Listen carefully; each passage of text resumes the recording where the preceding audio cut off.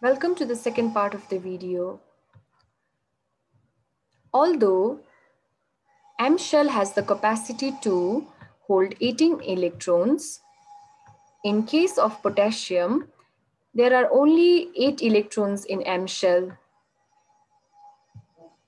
There are not 9 electrons, there are just 8 electrons, and the last electron moves to N shell. In order to understand this, we have to understand subshells. Up until now, you have just been informed about shells, K, L, M, and N shells. K shell can hold 2 electrons, L shell can hold 8 electrons, M shell can hold 18 electrons, and N shell can hold 32 electrons. And this electron holding capacity is given by the formula 2n square. All right, in addition to the shells, K, L, M, N, there are subshells also. And these subshells are S, P, D, and F. Each of these subshells, they also have their own unique electron holding capacity. S subshell can hold only 2 electrons, P subshell can hold 6 electrons, D subshell can hold 10 electrons, F subshell can hold 14 electrons. Now let us see how many subshells are present in the shells. Let us look at the first shell, the K shell. K shell, the first shell has just one subshell, one S. All right. K shell has just one subshell, one S. And S shell can hold just two electrons, right? So K shell having one subshell holds just 2 electrons. Now let us look at the second shell, the L shell, all right? The second shell, the L shell, has 2 subshells, 2s and 2p. 2s can hold 2 electrons, and 2p, okay, p can hold 6 electrons, right? So L shell in total holds how many electrons? Let me use another color. 2 plus 6, 8, right? All right. Now let us look at third shell or M shell. M shell, the third shell, has 3 subshells, 3s, 3p, and 3d. Let us see the electron holding capacity of M shell, all right? Along with the subshells. So 3s holds 2 electron, s can hold 2 electron, right?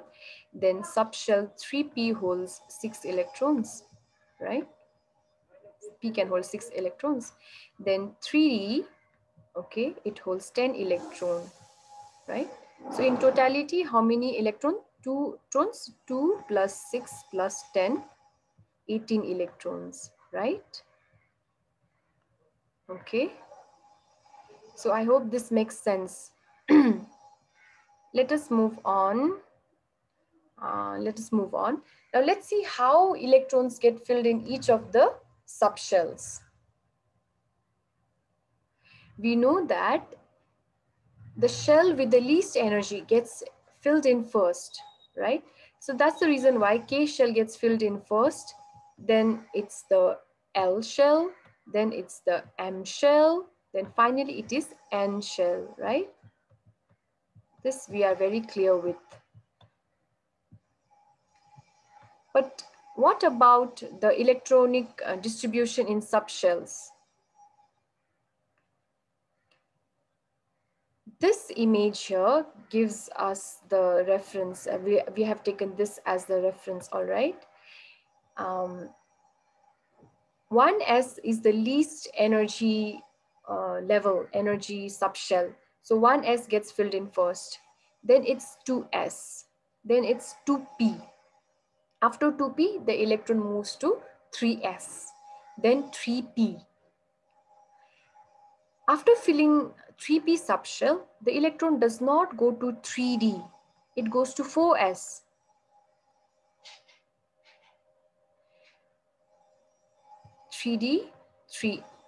Then 4s. When we look at these two subshells, 4s has lesser energy than 3d. So electron first moves to 4s, then only electron goes to 3d subshell. All right. So let me write this down here.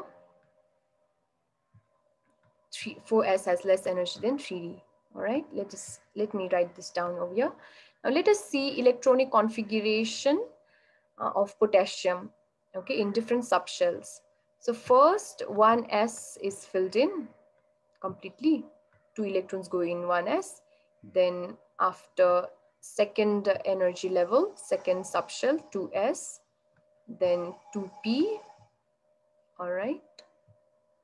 Then after third energy level, third subshell 3s, 2, 3p, 6.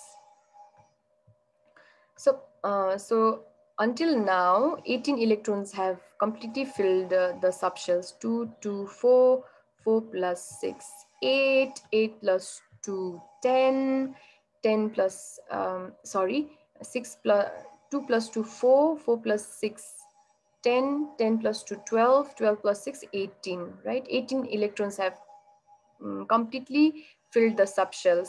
Now one last electron is left, right? Now where will that last electron go? Will it go to 3d or will it go to 4s? Of course it will go to 4s because 4s has lesser energy than 3d, right? Okay, so the last electron moves to 4s, 4s, 4s1. Now notice that 4s is the sub-energy level of fourth shell. 4s is the energy level, sub-energy level of fourth shell. And then 3d is the subshell of third shell, right? What we have seen is because 4s is lesser in energy than 3d, electron is going to the fourth shell, right? So this is the reason why we see that the electron, the last electron of potassium, moving to N shell, the fourth shell, in place of staying in the same shell, okay? So this explains why the energy level of the subshell explains why the last electron moves to the fourth energy level, N shell, in place of staying in the M shell, okay? So although M shell can hold 18 electrons, the last shell moves to the last electron moves to the fourth energy level because 4s has lesser energy than 3d. I hope this makes sense.